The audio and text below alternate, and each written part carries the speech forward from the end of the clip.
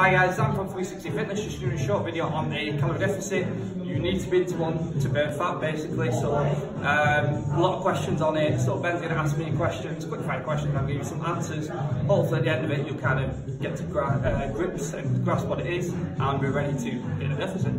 Okay, so what is a calorie deficit and what does it do? Right, so what we'll do, the trainers will work out your calories, so you don't really need to know how to work them out in essence. But if we're looking at the average woman, to maintain weight, for example, say she needs to eat 2,000 calories a day.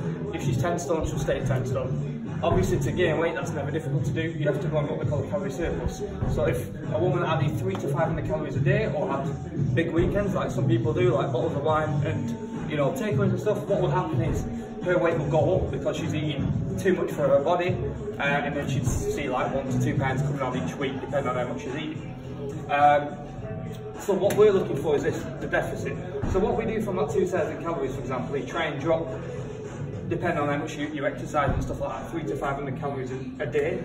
And then once you drop that 2,000, say, to 1,500, what is happening is then simply you're burning it off more than you're consuming. So you're adding exercise a couple of sessions a week, and the fact that you're not eating as much, that is in essence the deficit. So you're going to lose weight from that. To go in a little bit more detail as well, a pound of fat, for example, is 3,500 calories generally for most people. So if you're looking off, for example, to knock 500 calories off a day, which, well, like I said, will work out for you, you times that by 7, that's 3,500 calories. You've basically lost a pound of fat. You should lose a pound of fat. You've got to remember, fat loss is not a linear process, so it's not 1 pound, 1 pound, 1 pound, or 2 pounds, it varies.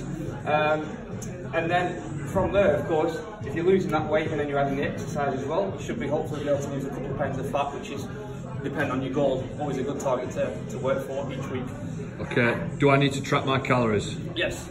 So basically, the reason why you have to check your calories is simply, there's no way to know. So if we're, like I said, we're looking at this deficit, 1,500 calories, you can't just guess. And unless you're really informed and you've done it for a long time, you cannot just get like an egg and say, right, I know the calories there, because you simply don't. So the best thing to do at the start, for the first 4 to 6 weeks, is weigh your food. It doesn't take that long. The scale is very cheap. You bring the scale where you take to work, or you can prep your meals on the weekend, and then if you know how much protein, fats, carbs you're eating a day, and you know you're sticking under them calories, it's science. You have to lose weight. So a lot of people are a little bit lazy with it, but it is simple. Like if you track your food, we've trained hundreds of clients. If you're tracking your food generally, you will get results. You don't have to track for life. Once you kind of know what you're doing, and generally if you eat similar foods, you'll know kind of what to eat for success. If I eat healthy and overeat, does it matter? Yes.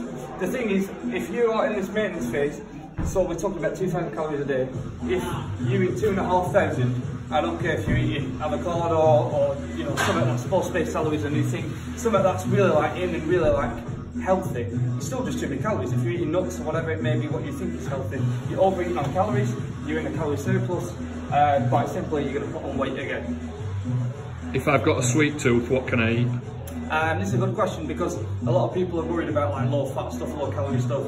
All you're trying to use is basically these low calorie things to curb your appetite.